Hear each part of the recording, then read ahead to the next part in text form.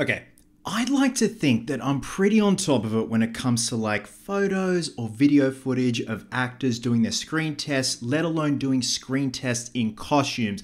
I'm the costume guy. I love cosplay. I love dressing up. I love the whole aspect of specialty costuming and prop building.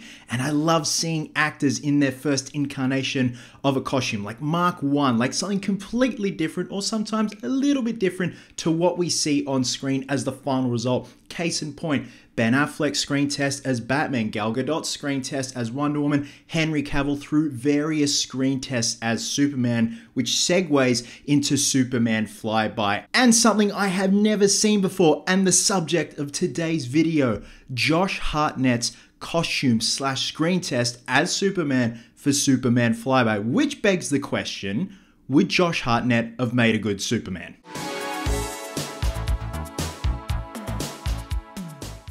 So before we get to talking about this glorious photo of Josh Hartnett in his Superman trunks, let's talk about the backstory of Superman Flyby, which ultimately became Superman Returns starring Brandon Routh. Flyby was written by J.J. Abrams and it was going to be directed by Brett Ratner. Ugh. And yeah, at one point, Josh Hartnett was considered for the role of the Man of Steel. We also had Jude Law considered for the Man of Steel. Henry Cavill even screen tested for the Man of Steel, as you can see right here, wearing a very different looking Superman costume than what we saw in Man of Steel, BVS, and Justice League. Now, Christopher Reeve was to be a project consultant, citing Tom Welling, who portrayed the teenage Clark Kent in Smallville, as an idea. I had no idea about that either. That would have been so cool, and it's so cool and humbling that Christopher Reeve took it upon himself to be a consultant, saw what Tom Welling was doing in Smallville and said, that's your guy. Now, going back to Josh Hartnett and Jude Law, supposedly they didn't get the roles because they were too popular, they were too mainstream. They wanted someone a little bit less known than those two, which leads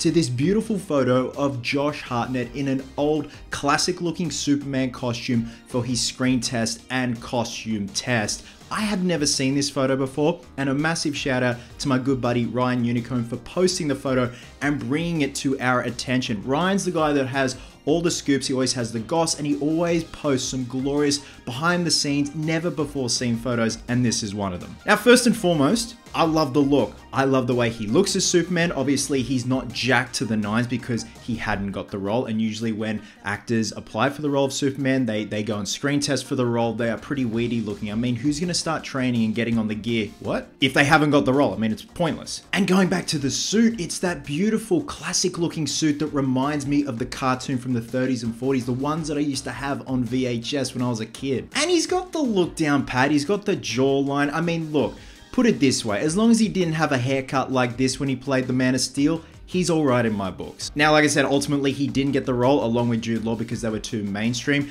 And what I love about Josh Hartnett is that he's renaissanced recently. Like, obviously, he had his fame with Halloween H2O, The Faculty and whatnot, and then he disappeared for a bit, started doing a lot of indie stuff. He's obviously renaissanced with Oppenheimer, which I thought his performance was great, even though it was pretty subtle in terms of his appearance on screen, but when he was on screen, he always packed a punch and it was always straight to the point. And that begs the question, could Josh Hartnett have made a good Superman for Superman Flyby?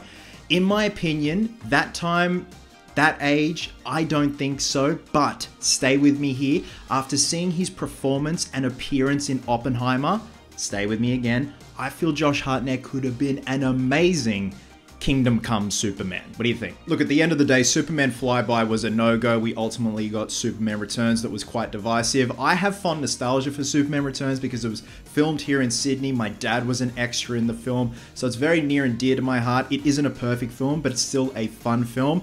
In terms of how Superman Flyby would have turned out, I think it would have been a lot darker than what we ultimately got with Superman Returns. But seeing photos like this and what could have been, it's always in your mind what could have been with a certain actor portraying a certain character in a certain film.